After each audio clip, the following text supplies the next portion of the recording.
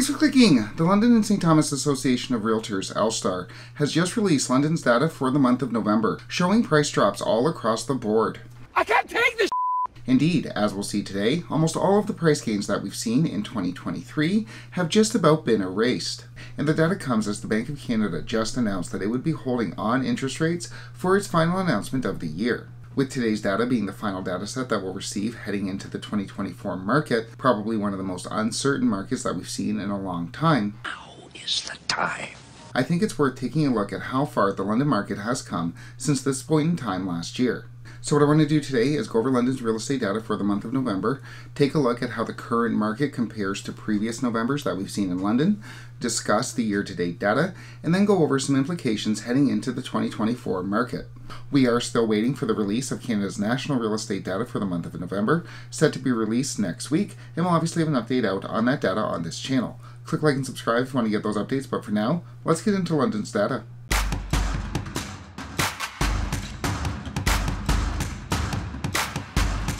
Under the data, first up, the benchmark price. The benchmark price, if you'll remember, that's the price of a home which represents the most popular set of features.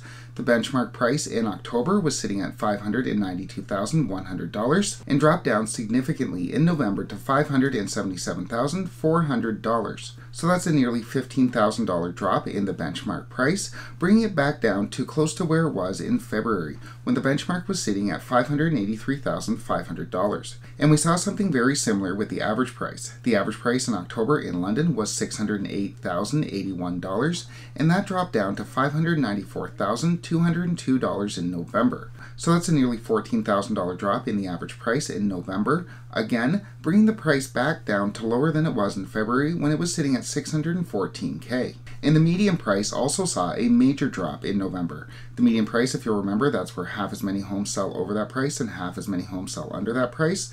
The median price in October was $583,500, and that dropped all the way down to $560K in November. So that's a $23,500 drop in the average price, again bringing the median price back down to lower than it was in February. We can't afford to wait.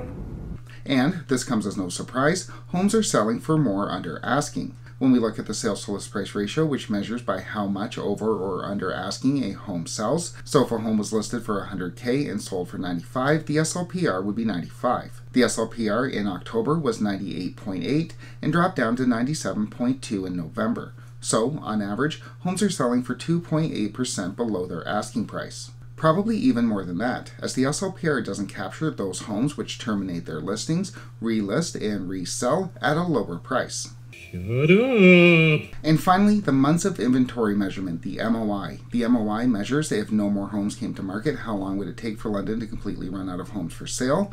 The MOI in October was 3.9, and as of November is now sitting at 4.4.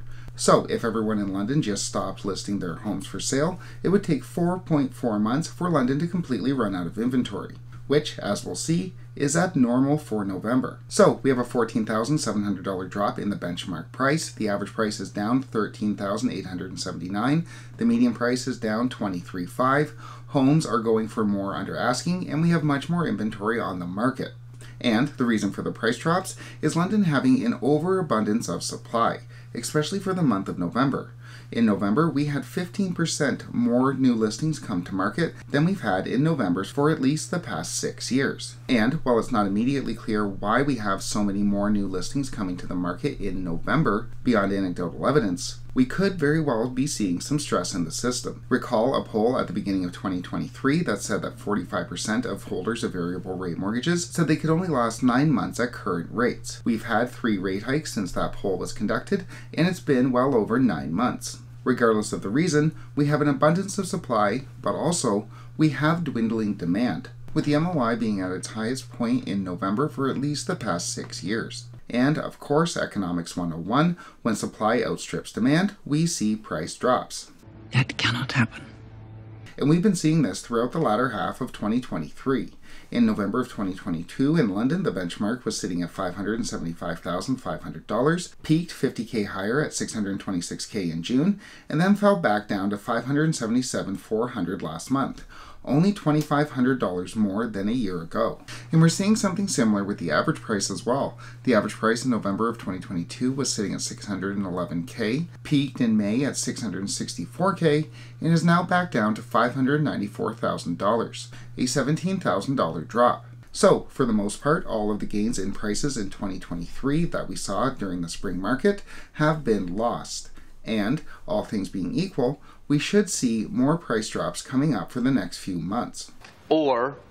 Then, the big test comes in spring of 2024, especially with so many predicting that we could in fact see rate cuts from the Bank of Canada by that point in time. The big test will be, will demand come back to the London market in time for the spring 2024 market? As of right now, interest rates are still higher than they were a year ago, with a decent 5-year fixed rate at this point in time last year sitting at 4.99, and now, due to the recent drop in yields, sitting at 5.34. And, as mentioned, many are forecasting multiple rate cuts come spring of 2024. With that said, since we're discussing the market since December of 2022, I think it's worth noting that at this point in time last year, none of the big banks predicted that we'd have a policy rate of 5% this year. Whether or not we will get those rate cuts in time for the spring market in London remains to be seen. With that said, the Canadian economy is also significantly more weaker than it was a year ago. 1 year ago, the unemployment rate was sitting at 5.1 and is now up to 5.8, and the economy is continuing to weaken. Even if we do get those rate cuts from the Bank of Canada that so many are predicting, it's not clear what the Canadian economy will look like at that point. Will London buyers flood back into the market in the spring if the economy has been severely weakened? That remains to be seen. So, in summary, going back over the London market for 2023, we saw prices shoot back up in the spring and are now almost down to where they were in November of last year, erasing all of the gains that we've seen over the past 12 months. I can be trusted now. Where the London market lands in 2024 is anyone's guess, as there are a number of questions which remain unanswered. If we do get rate cuts, will they be in time for the spring market? How bad will the recession be? Will the inflation rate get back down to 2%? And of course, as we've talked about so many times on this channel, what is happening with the US Treasury market and the bond yield stemming therefrom? With that said, we will continue to track London's real estate market on this channel throughout 2024. Click like and subscribe if you want to get those updates. But for now, thanks so much for watching.